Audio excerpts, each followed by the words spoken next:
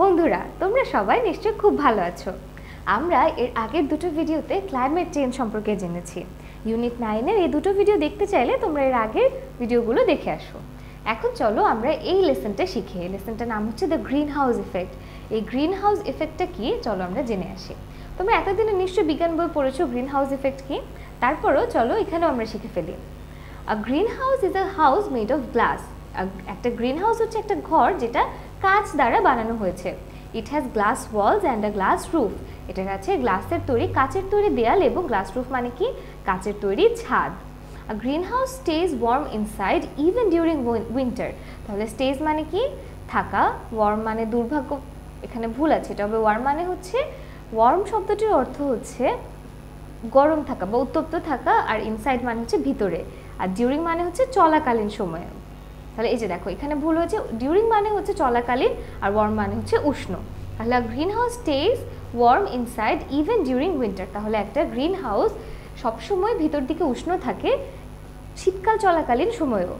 During the day light hour, যখন দিন চলে অর্থাৎ যখন দিনটা চলতে থাকে, আর green house Gates warmer and stage pretty worm at night two. তাহলে প্রিটি শব্দটির অর্থ কি কোনো সময় ব্যাপী।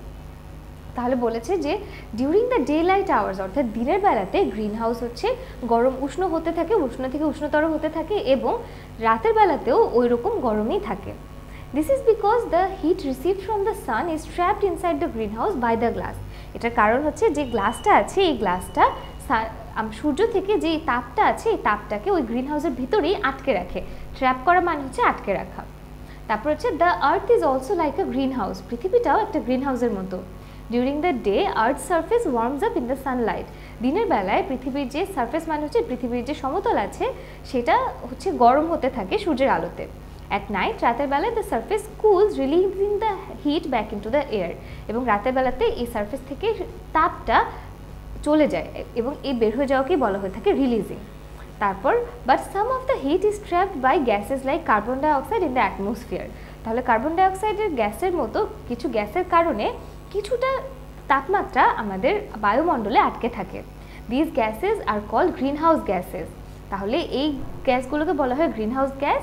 Work like glass Waals and the roof and keep the earth worm.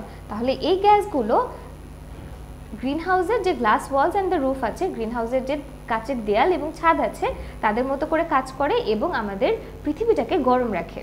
This is global warming and it is making the earth the dangerous planet. Global warming মানে কি বৈশ্বিক উষ্ণায়ন, এবং প্ল্যানেট মানে গ্রহ।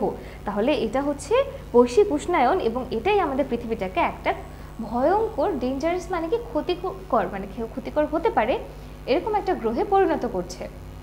আনফর্চুনেটলি, দুর্ভাগ্যবশত, we are making the earth too hot. আমরাই কিন্তু আমাদের পৃথিবীটাকে খুব গরম করে ফেলছি। We are using oil, gas and coal for running curse, buses, trains, planes, power stations and so on.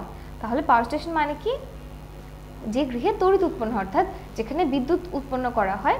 তাহলে আমরা কি কি ব্যবহার করছি? তেল, গ্যাস এবং কয়লা গাড়ি চালাতে, বাস চালাতে, ট্রেন চালাতে, প্লেন চালাতে এবং বিদ্যুতের কারখানা চালাতে এবং আরও অনেক কিছু করতে আমরা এই জিনিসগুলো ব্যবহার করছি। This fuels have carbon in them. এগুলোর মধ্যে কার্বন আছে। This carbon and other gases trap the hit in the atmosphere and do not allow the earth two cool down. Cool down মানে কি ঠান্ডা হওয়া। তাহলে এই কার্বন এবং অন্যান্য গ্যাসগুলো গরমটাকে, তাপমাত্রাটাকে পৃথিবীর বায়ুমণ্ডলে আটকে রাখে এবং বায়ুমণ্ডলকে ঠান্ডা হতে দেয় না, পৃথিবীকেও ঠান্ডা হতে দেয় না। অ্যাজ আ রেজাল্ট, এটার পরিণতি স্বরূপ দ্য আর্থ গেটস হটার। আমাদের পৃথিবীটা আরও গরম হয়ে যায়। তাহলে এই যে আমরা সুন্দর করে এই যে green house effect and global ওয়ার্মিংয়ের উপর একটা প্যাসেজ পড়লাম, এটা বুঝতে যদি তোমাদের কোনো অসুবিধা থাকে তোমরা কিন্তু এখান থেকে অনুবাদটা দেখে নিতে পারবে। এবং চলো এখন আমরা সুন্দর করে এক্সারসাইজ করি। বলেছে what is making earth the dangerous planet. নিচের কোনটা আমাদের পৃথিবীকে একটা ক্ষতিকর গ্রহ বানাচ্ছে? বলো তো কোনটা? Global warming. তারপর আছে কি why are we using oil, gas and coal? We are using oil, gas and coal for running cars, buses, trains, etc. এবং শুধু কিন্তু এই কাজগুলো না, আমরা আরও অনেক কাজ করে থাকি। তারপর বলছে what is the synonym of trap. আটকে রাখা। এটা আর কোন শব্দটির অর্থ আটকে রাখা বলো তো? সেটা হবে এখান থেকে ডিসিভ, অর্থাৎ ধোঁকা দেওয়া। আচ্ছা, তাহলে এই ভিডিওতেও আমরা 3টা প্রশ্ন উত্তর একদম ঠিকঠাক দিতে পেরেছি। এখন এর পরের ভিডিওতে আমরা শিখব লেসন 4। এই ভিডিওতে আমরা শিখেছি দ্য গ্রিন হাউস ইফেক্ট, এর পরের ভিডিওতে আমরা কি শিখবো বলো তো? লেসন 4 ইউনিট 9 এর।